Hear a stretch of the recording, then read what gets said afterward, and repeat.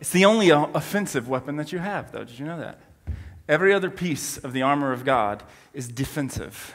Every other piece of it, from the belt to the breastplate to the shield, it's all defensive. And this one, the sword of the Spirit, is the only offensive weapon that you have. Now, we're going to dive into a few things this week about sword, spirit, and word. Those are three words that we're really going to dive into, is understanding what the sword is, understanding what the Spirit is, and then understanding what the word means. Yeah, that's a little bit complicated. Write that one down in your notes and see if you can understand it in a week. The word means. So, as we're talking about this sword of the Spirit thing, I want to give a few qualifiers before we jump into Ephesians 6, okay? The number one thing is when I say sword and I hold up a physical, real sword right here in front of you, do not think, everybody on YouTube as well, we are not talking about attacking any one individual, because we've been saying this all throughout the session. Turn to your neighbor and say, you are not the enemy. Honey, you may want to set a few rows back on that.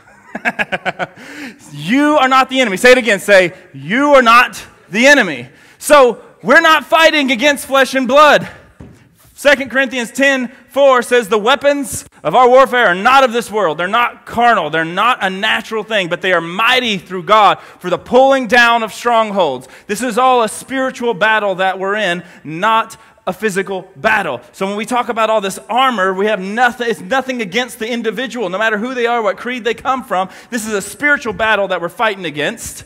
And this battle really has to do more within yourself than it does to do against any one thing. See, the interesting thing is it's first, you've got to battle yourself, then you can take on the enemy.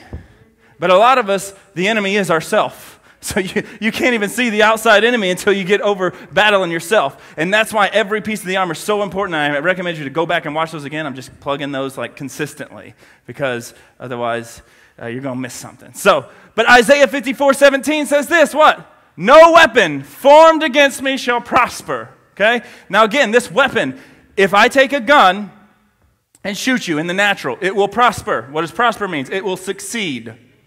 Right? This is not talking about natural weapons. It's saying, hey, no weapon in the spiritual realm can prosper against you if is the biggest word ever in our language. If you've got this armor of God on over here, right? If you stand there. Now, you have a weapon that is forged and can succeed and will succeed. I love that new song. I sang it at the end horribly because it was a little too high. I sang it in another key last night. Realized that after the fact. I was like, commit. We're going to do it. But it talks about how that no weapon formed will prosper because my God only knows how to conquer. That's all he knows. You ever met somebody that's never failed at anything? Like, they're like, oh, they've just had it made. And then they do something and they fail and it just completely breaks their heart. Breaks their little heart. That's not our God, because he doesn't fail. Matter of fact, he really can't fail, because if he said, hey, I'm not going to, he just does what he wants. Kind of like some of your kids. No, I'm just kidding. So, it is something that will prosper. This sword is the most important piece that you have of the armor. But the sword is only good if you've got the rest of the armor on. This sword is contingent, and you're going to see that by the end of it. 100% on the rest of the armor, because I'm not going to give it away. Okay, so I'm going to put this in my little sheath here. All right, so let's go, shall we? Everybody understand it's not a physical battle, okay? All right. Ephesians 6:10. We're going to read it from the beginning. You guys should be going to bed saying this scripture in your head right here. It says, finally, brother, be strong in the Lord and the power of his might. Put on the whole armor of God, that you may be able to stand against the wiles of the devil. Verse 12, for we wrestle not against flesh and blood, but against principalities, against powers, and against rulers of darkness of this world, and against spiritual wickedness in high places. Again, I refer back to the first and second sessions. That's when we really dove into all of this stuff. Verse 13, therefore take unto you the whole armor of God, that you may be able to withstand the evil day, and having done all, to stand. Verse 14, stand therefore, having your loins girded about with truth, having the breastplate of righteousness. There we go. Got that out someday or another. Verse 15, and having your feet shod with the preparation of the gospel of peace. Verse 16, and above all, taking the shield of faith. Oh, that was a good one. The shield of faith, whereas you will quench the fiery darts of the wicked. 17 is where we're going to live a little bit this morning. In verse 17, and take the helmet of salvation. That was last week. And we stopped right there, left you on the cliffhanger of what the rest of verse 17 said, as if you couldn't continue to read yourself. And verse 17 says, and the sword of the Spirit, which is the word of God. Now, I find it interesting that it says sword of the Spirit. Every other one says breastplate of righteousness and then just continues to move on, maybe says what it's for. But this one tells you a little bit more definitively what it is. It says it's the sword of the Spirit, but then it goes ahead and says, which is, just in case you don't know what the sword of the Spirit is and what the Spirit is, which is the word of God. Now, we're going to define those three words that I talked about. That's a really, really key point. Now, the first thing we have to look at is the word sword. So, right, the sword of the Spirit, which is the word of God. A sword is an interesting thing. There's so many different types of swords. You guys know this? I did a little research on how many different types of swords there were. Right? We always probably think of this type of sword, like a Knights Templar sword or something like that. But in the Roman time periods, they had a couple of different swords that they would carry. Actually, they had some short ones, they had some long ones. But the most important thing, one of the biggest pieces of a sword that began to arise back in those days was what's called a double-edged sword. So this would be considered a double-edged sword, because it has two edges. It's not just sharp on one side, it's sharp on the other. Now, all throughout Scripture, you see this thing, double-edged sword, double-edged sword. It's talking about, it's an analogy, right? Again, everything is showing us something in the natural that we can understand in the spiritual realm. And what it's showing us is that there's two sides to it. Two sides to it all the time. And if you look in Hebrews, that's where we're going to read this one real quick. It's Hebrews 4:12. And Hebrews 4:12 says this, for the word of God is quick and powerful and sharper than any two-edged sword, piercing even to the dividing asunder of the soul and the spirit, and to the joints and the marrow, and to the discerning of the thoughts and the intents of the heart. Now, I'm going to unpack a little bit of this for you here. What this is talking about in double-edged sword, and you'll see this throughout Scripture, it uses the concept of a double-edged sword is that there's two sides. And if you read that, it says it's to discern, it's to separate things. Think of it like this. It cuts going in, but heals coming out. It's used for two purposes. It may not feel the greatest. I've had a surgery. I don't know what it felt like because I was knocked out, thank goodness. But had I been awake, everybody would have known I was probably having surgery. I'd probably been screaming like a little girl. Why? Because it was cutting in and it didn't feel good. I'm sure, right? Who's ever had something like a cut on your arm and it doesn't feel good. And even the antiseptic and stuff that you put on it to heal it, it doesn't feel great. But man, once it's sewn back up, once it's put back together. So think of like a surgeon's scalpel. It's not like a blunt blade that the Spirit of God is just going around, wah!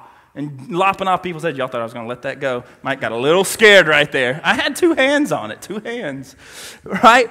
It's like a surgeon's scalpel. He's going in and saying, hey, I need to divide this thing, the bone and the marrow. I need to separate out these things so we can look at the intent of the heart. Because the Spirit of God is going to come and is going to be like that double-edged sword. It's going to come in and separate some things.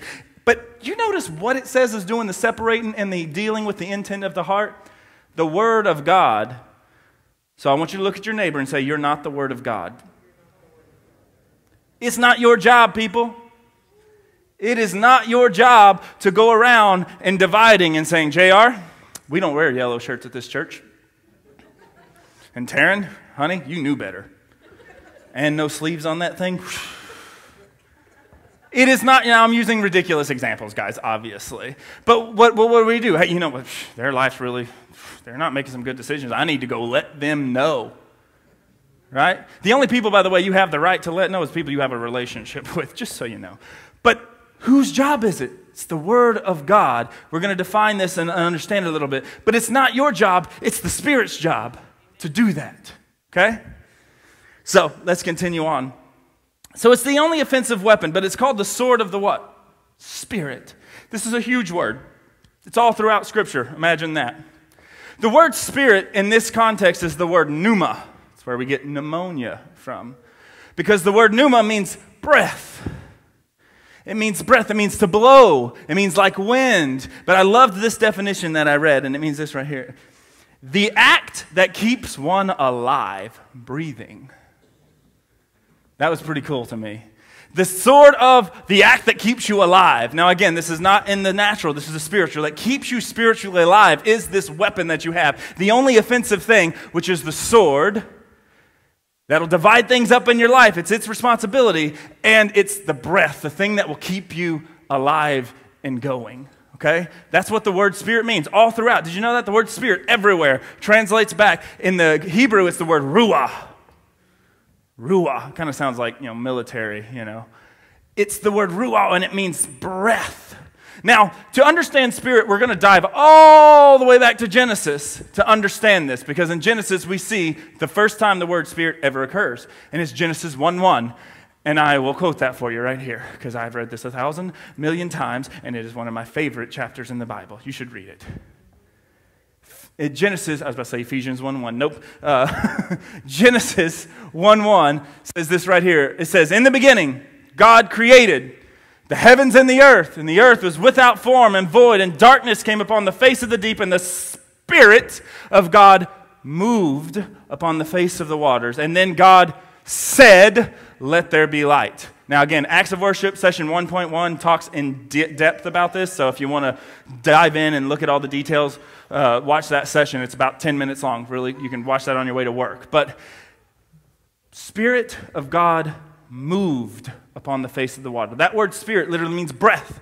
The breath of God moved across the face of water, and then God said. So we see a little bit, we would think, well, if it's breath, spirit, and then he said, again, I can't go into all that today, but there's a difference in the breath and the Spirit of God, and then God accomplishing it. He brings in the accomplishment because he breathed his Spirit into it. So we see Spirit arriving the first time as breath. Now, the next thing that we see is in Genesis 1:26. This is the creation of man. In Genesis 1:26, here's how it says it. "And God said, 'Let us make man in our image and our likeness, and let them have dominion over the fish of the sea, the fowl of the air, and over the cattle, and over all the earth, and over every creeping thing that creeps on the earth.'" In verse 27, "So God created man in his own image, and in his own likeness created he them, male and female created he them." So God creates man, and what does he do? He gives us dominion over everything. Now, if you keep reading in chapter 2, it says, "And God breathed his breath," or his Spirit, "into man." I want to do a quick little definition. I have to define all this, otherwise the sword of the Spirit just sounds like, yeah, Spirit, woo! But we got to understand here, okay? So God said, creates, and breathes his Spirit into man. But he does something interesting. He creates us in his image and likeness, okay? Image and likeness are two different words. Image is like a vessel. It's like formed in the shape of. But likeness is a characteristic, okay? For instance, Mike and I are formed in the same image, right? We have two arms, two fingers. I hope I have more than two fingers. Playing with this thing, I may not. I have 10 fingers, right? We have 2 legs. We have generally all the same body parts, but our characteristics are very, very starkly different. He's got more gray hair than me. Right? We've got different characteristics. Our skin tone's a little different. We think differently. We say different things. His are probably better than mine. We do and say a lot of different things because our characteristics are different. There's a big important understanding that when God created us, he breathed his breath. So he formed us in his image, and then he filled us up with his Spirit, his breath, who he was, his characteristics, and said, that's how you're created. Then something happens. I won't go through all the details of this. Then we do something that's commonly referred to as the fall of man. Okay, let me just really summarize this in a really quick way. When man sinned, missed the mark, everybody's aware, that's what that means, is to miss the mark. We didn't do the intended purpose. All we did was said,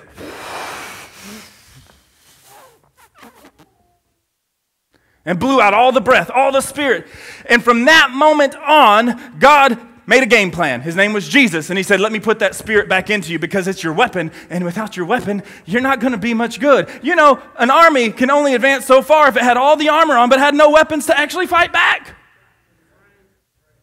That's kind of like, let's send our army out to win a war and say, hey, you get no bullets for your guns. How smart is that?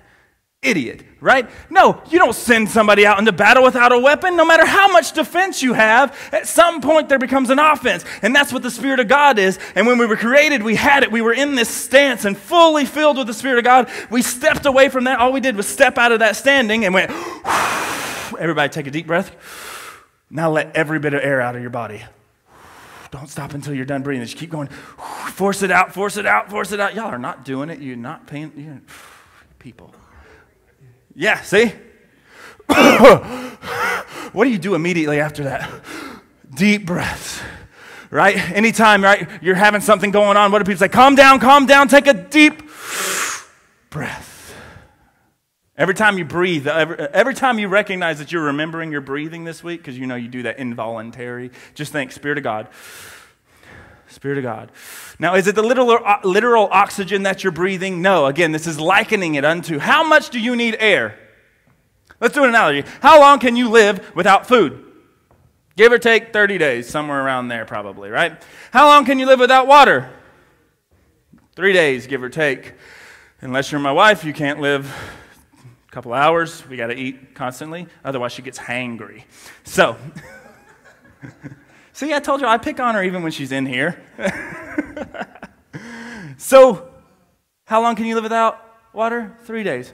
Let's see how long you can live without air.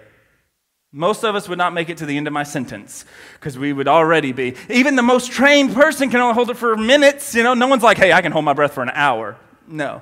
You can put some gills on, try to be a fish all you want. You're not breathing water. You need air. You need breath. That's showing us the importance of the Spirit of God and this sword, this weapon that we have. It is the breath. It is the very thing that keeps you alive.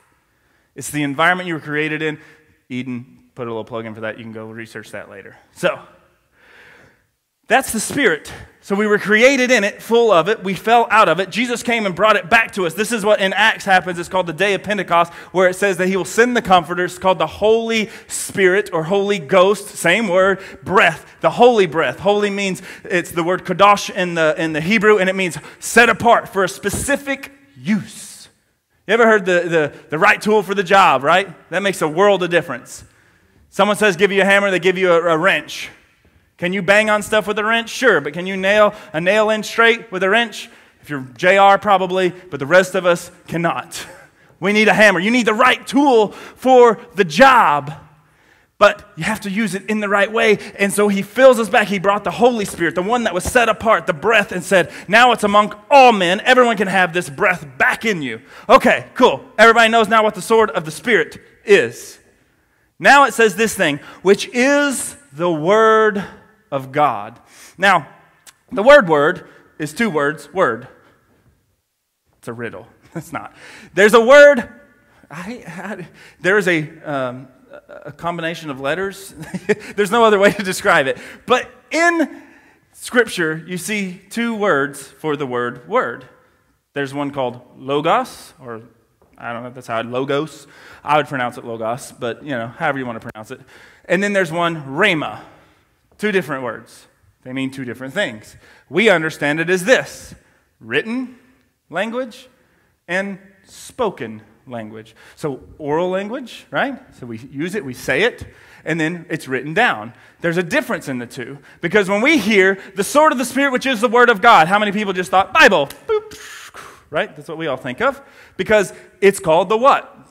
Word of God, which is 100% true, by the way. That is the Word of God.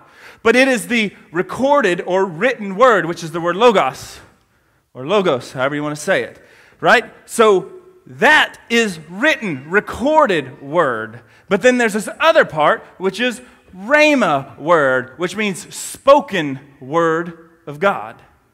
So there's 2 different aspects, right? Just like right now, I'm speaking to you, but I also have written word of Jared. Here's written word of Jared. Here's spoken word of Jared. Do they say the same things? If I stay on track and on my notes, yes. If I do not, no. But there's this interesting thing that happens. Because you have the breath, the Spirit of God in you, you have the ability to speak and say the Word of God. Now, okay, I'm going to get a little ahead of myself. I can't go there yet. Okay, let's go back here. So 2, which one is used right here when it says the sword of the Spirit, which is the Word of God? That word is rhema. spoken word of God. So the sword of the Spirit, the weapon that you have, the only offensive weapon you have, that is this sword that can divide things up in your life. It's its responsibility. And then it can come in and create breath and life. That is the spoken word of God. Now, how do you know what to speak? That's what Scripture is for. Right? Scripture is to keep sure and make sure that what you're saying in the Spirit is what God said. That's why, guys, it is extremely important to have all the rest of the armor on. Because let's think about this for a second. If I've got this sword of the Spirit right here, and I've got my belt of truth on, and I've got my breastplate of righteousness on, I've got my shoes of peace on, and I've got my breastplate or my shield of faith on, I've got my helmet of salvation on, this thing gets used in a much different way. But let's just get real for a second here. If I've got man's armor on over here, remember we talked about this in all the other sessions. What's the opposite of truth? Lying. Saying not what God says about you, saying something else what God says about you, or not saying what God said about those other people because he says he loves all the children of the world, red and yellow polka dot, but you say, no, he doesn't. Lying is saying the opposite of the truth, which is what God said. He just wants to come on up here and teach. It's all right. So let's say you have man's belt on. Let's say you have man's breastplate of righteousness on, right? Let's say you have man's shoes of worry and doubt on. Let's say you have man's shield of not so much faith, but of worry and doubt and all of this other stuff. And let's say you don't put that helmet on and your thoughts are running wild because you haven't done what it said, which was to keep it all in captivity. Now what's this thing going to be used for? Because you have a spirit, whether or not it's God's spirit or not. That's really menacing to point that at you, sorry. You've got it. But right, you've got a spirit, whether you align it up and whether you say you use the sword of the Spirit, the Word of God, or not, you're still a speaking spirit. You're still going to create something. We're made in the image and likeness of God. What's the first thing God did? He created something. You have creative power in you. Whether you like it or not, you will create something in your life. Those things start from in here and come out here. Or from in here and come out here. There's scripture after scripture that says, after the abundance of the heart, the mouth will speak. So what's in here? That's why you got to have the helmet of salvation on. Renewed mind, right? If you don't have that on, all of a sudden you're swinging this thing in the whole wrong way. It's the wrong form. You know, a sword is only so good if you have the right form when you're swinging it and using it. Just like a gun, right? We know guns more than swords. If you've ever fired a handgun, you know, you see it in the movies and they're like, ka-ka-ka-ka, or whatever. No, it doesn't work that way. It will jam up fairly immediately unless you have a good grip to where when the kickback happens, because it uses gravity to do it. I don't know a lot about guns, but I know a little bit about it. But you've got to have a good, firm grip on it. If you're using it in the wrong manner, it's going to jam up on you. If your sword, you don't hold it in the right thing, it's going to get knocked out of your hand and you're going to go, ah! I just did that for dramatic effect. Right? If you don't have the right form, you're using it in the wrong way. Now all of a sudden you're looking at everybody and say, they are the enemy because they said this about me. And you are creating things in your mind. You're saying it out there. All this is where gossip comes from, by the way. It's just simply standing over here in man's armor and using the Spirit of God that he gave you, but not lining it up with what God said originally. All you got to do is say, I'm taking off this armor. I'm putting that down. I'm coming over here. I'm going to put on every other piece of the armor because when I do that, now my sword of the Spirit works the right way. I can say what God says. I can create what God said I create because you are a creative spirit. Your words have power. Even the world understands this, right? Who's ever heard of the power of positive thinking? Straight up plagiarized the Bible, guys. That's what that is. They straight up took what God did and said, plagiarized it, made it sound a little different, and said, it's the power of positive thinking. No, God said, I made you that way. How you choose to use it is up to you. Even the world understands this, but here we are in the church saying, no, you better get your life right before you get this. You can't have the Spirit of God unless you get your life right. No. God says, just put on the armor, change your thinking, and watch how I can put this thing in your hand. Watch how I can teach you the form. Watch how I can do that if you say what I say, if you do what I do. And I gave it to you in a book called the Bible. Because once you learn how God's characteristics, his likeness, all of a sudden you can start to see things and differently. You start to think of things differently. You look at people differently. Okay, well, I got really excited there for a second. Okay. Yeah, breathe. Oh, okay, there we go. So, your words have power. How do we know this? Let me just give you a couple qualifiers. I like qualifiers to make sure y'all don't think I'm lying, because I got my belt of truth on up here, guys. Proverbs 18:21. How do I know that your words have power and that is the Spirit? Because the word Spirit is breath. And Proverbs 18:21 says, life and death are in the power of the tongue. You have the ability to create life and death in your tongue. Now, it's not Star Wars style where we're like Darth Vader and, not like that. But like this right here. One of the most common examples that people have this with is who has a boss that is like the worst boss ever. We won't show of hands so it's not on YouTube and people find out. Right? What do we deem as a bad boss or a bad leader? Typically someone who doesn't inspire us. Typically someone who doesn't really make us want to do our good work. My dad was a hard dude, but he never once said, Jared, you did that wrong, you're worthless, you're not going to amount to anything. I can't believe you, you idiot. Well, he did call me an idiot a few times. I retract. If you saw what I did, it was pretty idiotic. No, he encouraged me. I've been teaching my kids music, okay? And little Levi is trying to learn the drums. Well, he's not even taller than the bass drum hardly, and he can't really reach the pedal, and he's trying, and he's not in timing, and it's all over the place, but he's trying everything. What would possess me to create death in that situation, to kill his spirit and want to do music if I said, Levi, if you don't get it right this time, by God. No. Why? Because you have the power to create that, to create thoughts in someone else's head, to create thoughts in your own mind. You have to say it to yourself.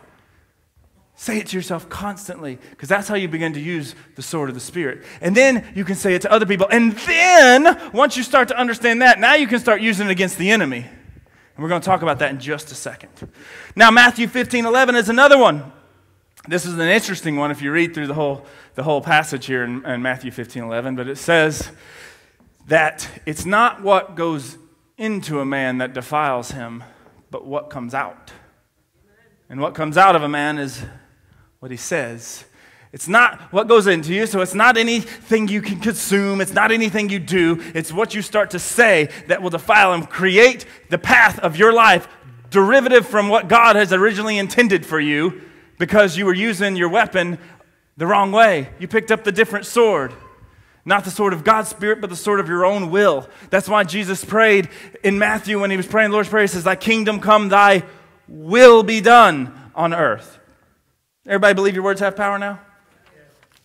So isn't this all well and good that we understand what a sword is for? It can cut and it can divide, it can do that. And we understand what spirit is. It's the breath. It's the very thing that keeps you alive. And that we have that breath and we have that ability to speak things into existence. I can't tell you how many conversations I have with people, and what I hear immediately is, oh, this is just going so rough and bad and this, that, and the other. And then they say this, but I know God will work it out. But it's just so bad. Well, you just defeated what you said. Tell the situation, this is how it is. Now, there's a difference, okay? I'm going to use this verse in a minute, okay? There's a difference in calling something that be not as though it were, and something that is as though it be not. One is lying, and the other is calling something in its place, okay? So if I said, Levi is here, that is a lie. Levi is not here. But if I said, Levi is coming, someone go get Levi. Don't go get Levi. But someone go get Levi because Levi is about to be here, and I believe he's about to be here. That is something, calling something that is not, it's not right here, as though it's about to be here or is already here. Do you see the difference? It's a subtle difference. So don't lie, but call the situation. Say what it is. Hey, you know what? Things aren't going the way that I intended it to go. I don't know what's happening in life right now, but then just step immediately right over here and say, I have my shield of faith, standing completely convinced that God has my best interest at heart. I have my breastplate of righteousness. I know I didn't do anything to warrant all of this stuff coming because God is not the author of my destruction. He takes what the enemy means for evil and turns it for good, not my own personal comfort sometimes, but for good. And you stand here and you start to put on that armor and say, okay, I am saying this. But if you don't have that other armor on, all of a sudden you start to say the wrong things and you create a wrong path. That's how you start to use it. And there's two core ways, guys, right here. You can write these down. This is your homework for the week. Pray it, and then do something that we don't really use very often. Declare it. Pray it and declare it. What is the difference in prayer and declare? I'm not good with this language thing, guys. I need to work on my rhema, my speech here. But What is the difference in prayer and declaring something? Prayer is a petition. That's what the word prayer means in Scripture. It's the asking and communication of the thing. Declaring is repeating or saying what's already been done or said. There is a big difference in these two things, and they're both vitally important to understanding how you use this thing called the sword of the Spirit. Because if you're just over here always just asking, oh God, please, and God's saying, I already done did it, you just got to start saying what I already said. You got to start using my Spirit the way I intended you to use my Spirit. Right? How do we know this? So let's look at prayer. How do we pray? Okay, we have a great example in Jesus showing us the Lord's Prayer, shows us how we open with thanks and we ask Him for help and guidance and His will to be done. That's a big key portion of it. But in Ephesians 6:18, right after it talks about the sword of the Spirit, it tells us right there. It says, pray with all supplication. The word supplication means with complete fervency. Pray consistently, continually, with complete fervency for one another. Pray for each other and for yourselves. A lot of our prayers are really like Santa's wish list. We're just praying for God to help me give this and help me do this and help me do this. I challenge you this week. Here's your direct challenge for the week. Pray all week long, but never pray for one thing for yourself. Never pray for one thing for yourself. Pray for each other. You got your partner still, right? We're going on week 3. Y'all are getting to know them really well. Go have you a coffee and say, all right, what's going on in your life? I'm going to pray for that, and I'm going to pray. You know what? I know that this, and don't turn it into gossip. Don't start using that sword of the Spirit and start speaking the gossip stuff. Use it and say, God's going to fix this situation. God's going to do this. But don't pray for yourself. Pray for the other people. Pray, petition, continually, asking. That's how you pray. Now, the next part is this declaring. Now, I had to shrink down declaring because it's all over Scripture. And I shrunk it down to these. Joshua 1:8. Talks about praying with, talks about declaring without ceasing. Let's just read it. Let's just read it. I want to read it. I love this one.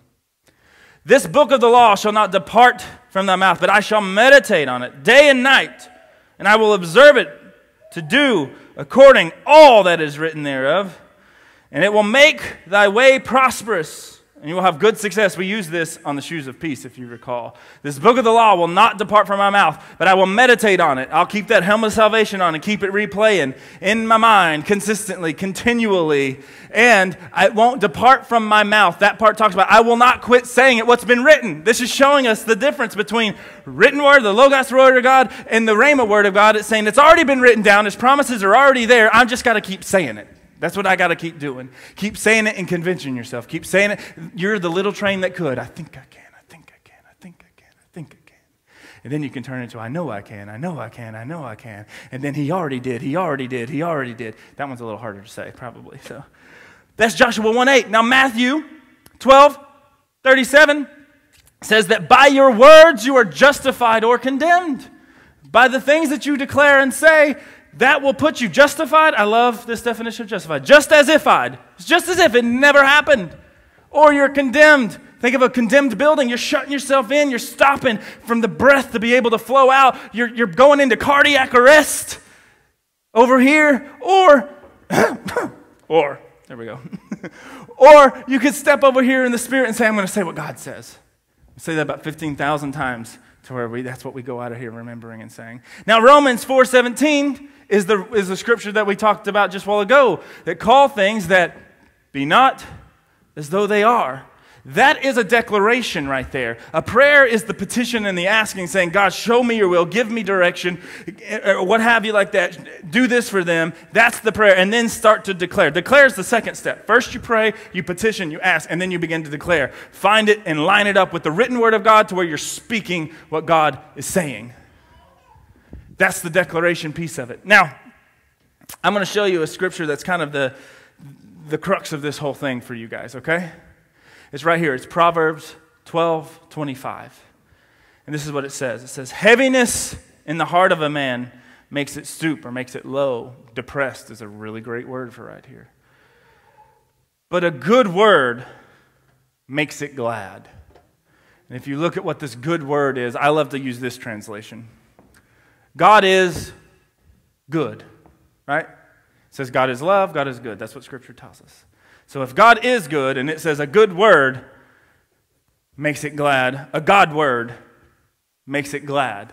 Say what God says, because the God words will bring your heart up. If you're struggling with that helmet of salvation portion of it, you're not fully convinced that God has your best interest at heart, or has your family member's best interest at heart, or has any interest at heart, all you got to do is put on that helmet of salvation and remember this right here, that it says, all I've got to do is say the good words and have the good words, the God words, the words that come from that book or come from the Spirit of God himself. I will speak that. I will say that. I will declare that. I will use my spirit against any enemy or against my own mind.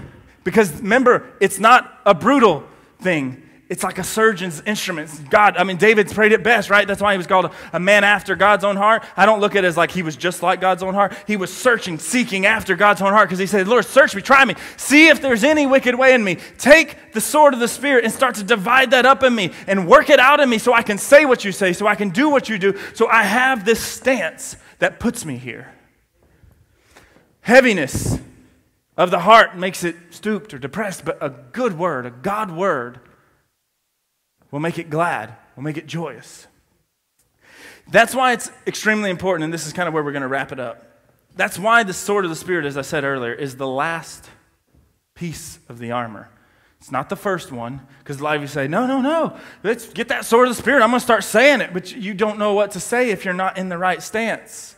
If you don't have that belt of truth and say, okay, the truth is that I'm set free. If you don't have that breastplate of righteousness that says there's nothing I can do to become this, God made me this way, I'm going to stand right here regardless of what I see around me or what people tell me or anything like that. If you don't have those shoes of peace and say I'm going to be walking out the path that God's put before me, and when I'm walking out that path, I know he has my best interest at heart because I've got my shield of faith on. And if you don't say, hey, I put this helmet of salvation because I'm completely made whole in my mind, my body, my spirit, every bit of it, if you don't have all of that working in and you're just saying, I'm standing convinced, when you go to speak the abundance of the heart's not protected by the righteousness of God, you're going to say the wrong things, not even not purposefully, but you just don't know. But ignorance is no excuse for the law.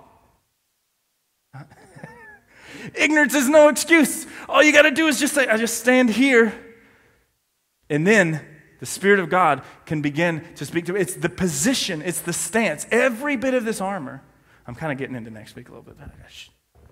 Every bit of this armor is all about getting you in the right stance. Have you ever watched any kind of army movies and stuff like that? What are they always working on them on? Their feet. They're always talking about, people moving their hips around, they're doing all this, and they just go, and they swipe their feet right out from under them, and then they what? Fall. Every bit of the armor of God is just trying to teach you, get in the right stance. Because when you get in the right stance, this weapon works for you and not against you. You're no longer condemned, you're justified. And then you can begin to walk out what God has for your life, in your workplace, in your schools, in your families, wherever you are. But it all has to do with the stance that you're in. And that's the number one struggle that we're all against. The battlefield is more in your mind. There is a battle out there. There is an enemy that we need to fight against. But first, let's get our ranks together. Let's conquer the battlefield of the mind that we're in and use the sword of the Spirit to conquer that. So your challenge for the week is with your partner. If you don't have one, find one. Get the number, exchange it. So every week you've been praying for each other. You've been doing all this. I want you all to declare together. You're going to feel weird because it's not natural. It's supernatural. It's going to feel weird to say, I believe, and declare something together. But that's what I want you to do every day. Declare something together and say, we will use this sword of the Spirit to create and to walk out the path that God has given us.